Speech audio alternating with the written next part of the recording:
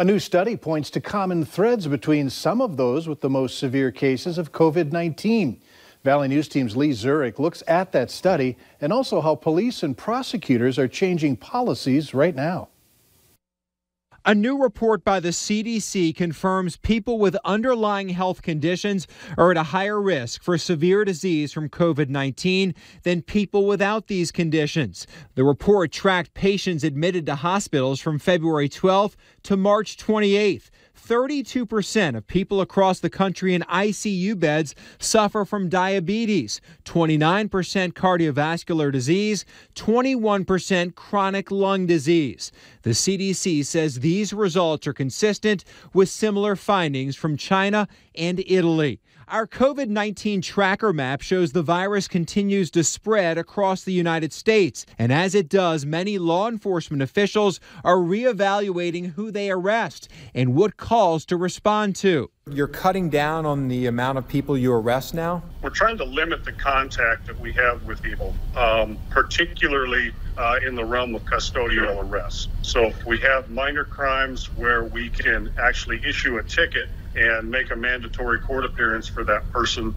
That limits the amount of time that the officers and eventually the jailers would be in contact with them. Sioux Falls, South Dakota is not the only city making changes. Chicago, Baltimore, and Atlanta are among the many cities also encouraging officers to use discretion.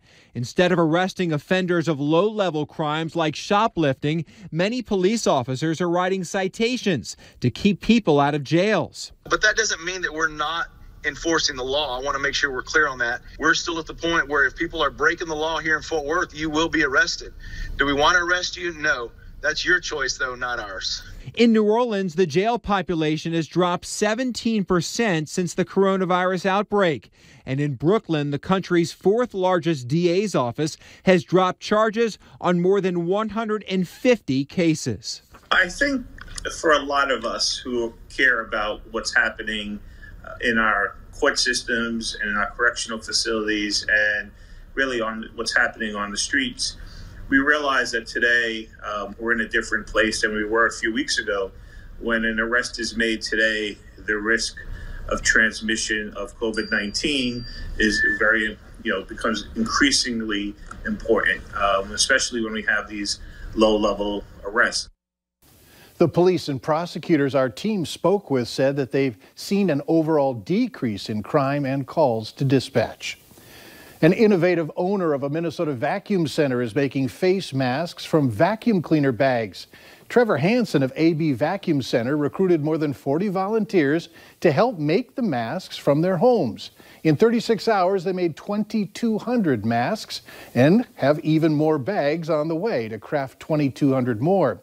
Nursing homes have already started calling, concerned that they may run out of medical masks.